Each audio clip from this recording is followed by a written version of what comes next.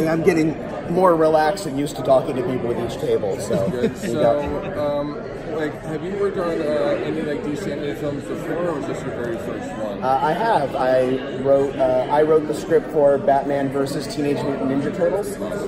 So this is actually. Well, thank you. So yeah, this is my second DC animated movie, and also my second teams of 5 characters fighting each other movie.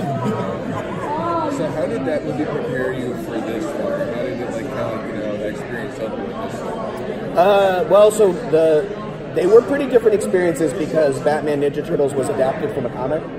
So for that one, what I did is I started with the comic and we went from there. This one is an original story, but I think the biggest thing that I took away from that was I wanted in Batman Ninja Turtles, they do fight, but it's because of a misunderstanding.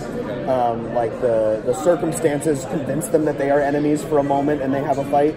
I wanted, right from the start in this movie, I wanted it to be a more explicit, like, they have to fight each other. It's not, they're not just being jerks and they think the other one is a bad guy. Like, someone comes in and says, no, you guys, you have to fight, we're keeping score, there's going to be winners and losers. I wanted there to be, like, basically a tournament section of the movie. So do you prefer to do original stories, or do you prefer doing adaptations? Oh, I like both.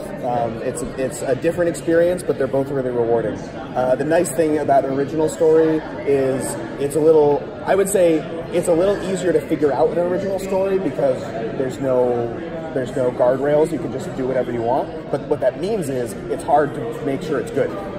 It's easy to come up with an original story. It's hard to come up with an original story that's any good. With the adaptation, you have that nice safety net of like, well, we already know this works. We already know people like this. If we don't mess it up, people will probably like the adaptation. With an original story, it's nice because you can do whatever you want, but maybe what you want to do is bad. You don't know. You're just one person. Marley, what causes the multiverse part to kind of cross over in this story? What causes it? Yeah. The Trigons. Now that you've done a crossover between Batman and the Ninja Turtles and the Teen Titans and the Teen Titans Go, what about a crossover with Masters of the Universe and the Justice League? Because that was a comic. That was a comic. I mean, they've done.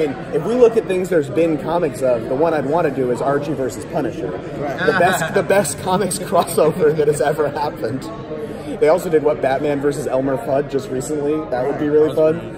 But yeah. Like the Ninja Turtles are not even a WBDC property, so yeah, like if we can get that done, we can get the Masters of the Universe done too. I mean, I have no inside information on any of this, but yeah, I agree with you. In a world where we have Batman versus Ninja Turtles, there's no reason they couldn't figure out Masters of the Universe or Power Rangers, Justice League. I think everything. Oh, yeah. I would say everything's on the table. We live in a crazy world where insane things happen every day. Well, they're doing again where I think the Power Rangers and Ninja Turtles come together. Yeah, yeah. They're doing that. So, like crossovers and multiverses are kind of a current theme in superhero properties. I mean, yeah. The MCU, Into the Spider-Verse, and as you would say, Batman and the Ninja Turtles. Now you have Teen Titans vs. Teen Titans Go.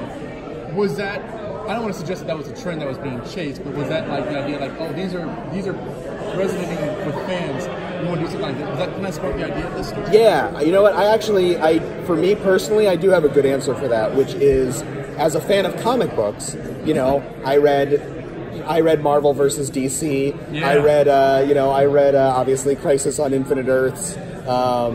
Archie versus Punisher. Like, these kind of multiverse crossovers have been going on in the comics like since whenever Crisis on Two Earths, ever since the Justice Society and the Justice League met.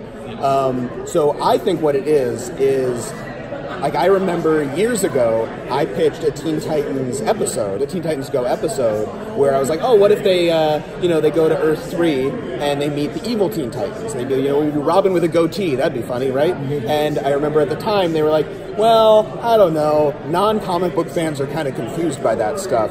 It's too, like, people understand time travel, but the multiverse stuff confuses people. I don't think we want to go in that direction.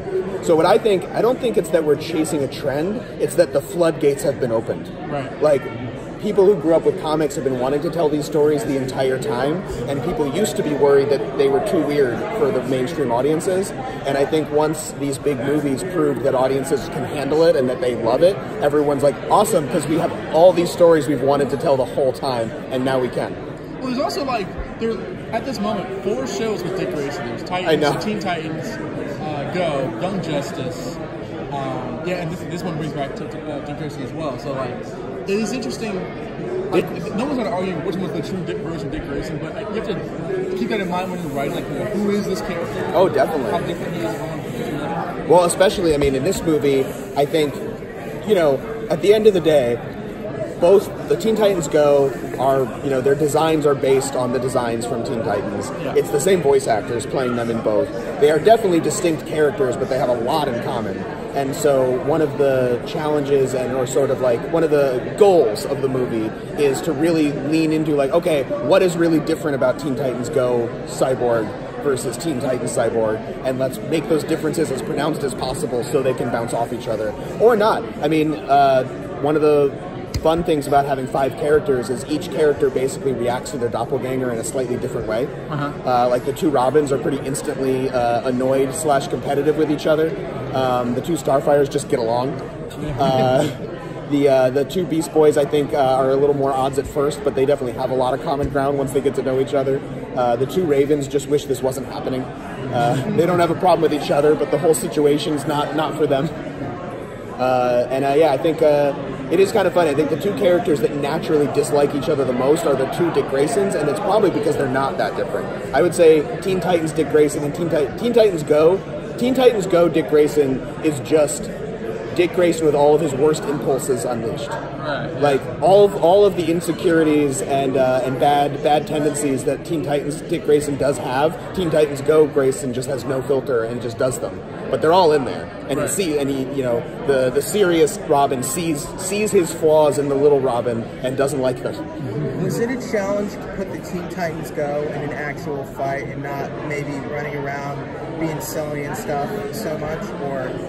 It would have been a challenge if we didn't have Jeff Mendicow as the producer director of this, because Jeff is an absolute master of taking sort of cartoony characters and doing incredibly badass action sequences with them. And so yeah, if it was anybody else, I might have been worried about it. But I knew I could write a scene where the Teen Titans Go Titans had to be cool too, and that they would pull it off no problem. Because part of the thing about also the other thing with the Teen Titans Go Titans is it's not that they're not good at being superheroes; it's that they don't really want to.